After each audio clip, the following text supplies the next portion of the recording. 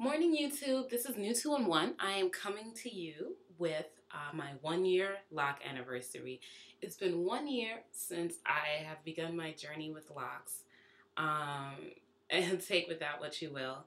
And I'm going to show you some pictures from my beginning stages up till now. I don't have that many pictures because I really wasn't too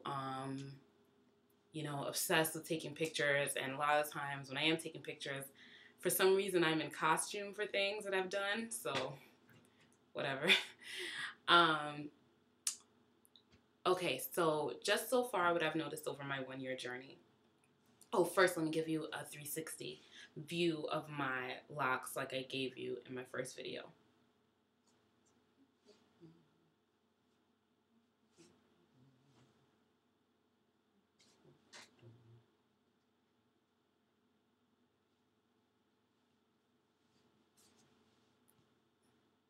All right, so pluses and minuses of the whole locking process.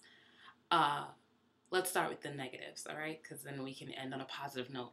The minuses I found with my locking process is that it wasn't at all what I expected.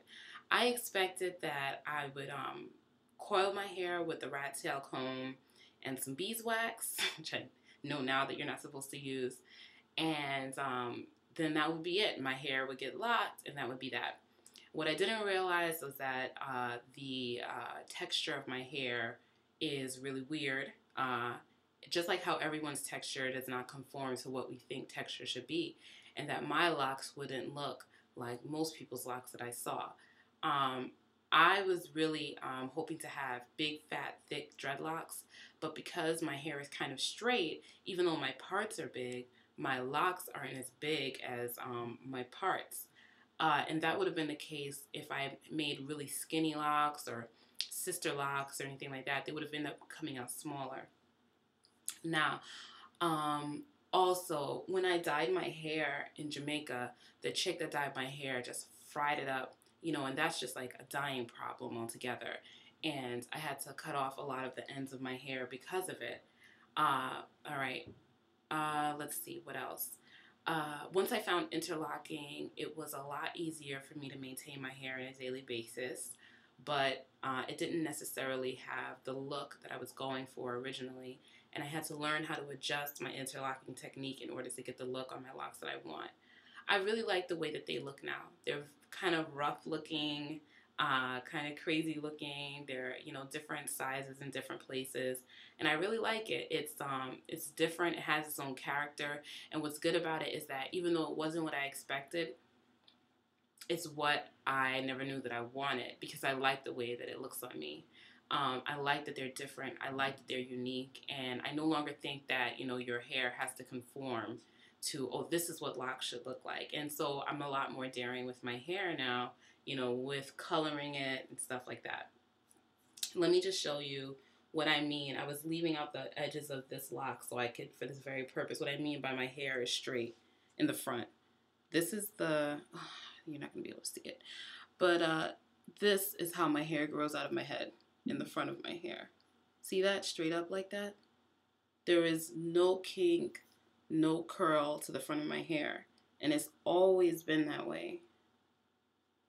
It kind of looks like when when some people press their hair. That's kind of what it looks like.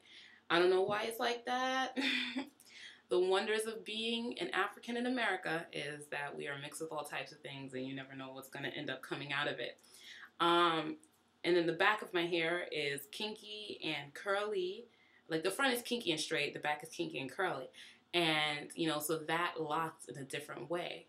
I really am happy with the results, and I don't think that I'm going to ever take out my locks. That's a big thing to say, but, I just don't see myself taking them out because I'm interested to see where they go, how they grow, what happens to them. Okay, positives. Now that it's locked, I get up and go about my business every single day, and that is excellent. I really like being able to do that. I don't really have to do anything before I go to sleep to prep for the day before, to make sure that when I wake up, I'm easily able to comb out my hair. I just maybe tie a scarf around the 5 head, and then I just get up and go on about my business. like that a lot. Um, let's see what else. I like that it's unique. I like that it's different. I like that there's a community of people that lock their hair, and there's a wealth of experience to grow from each other. And that's about it. So I'm gonna put in those pictures, and you're gonna get to see my lock journey thus far.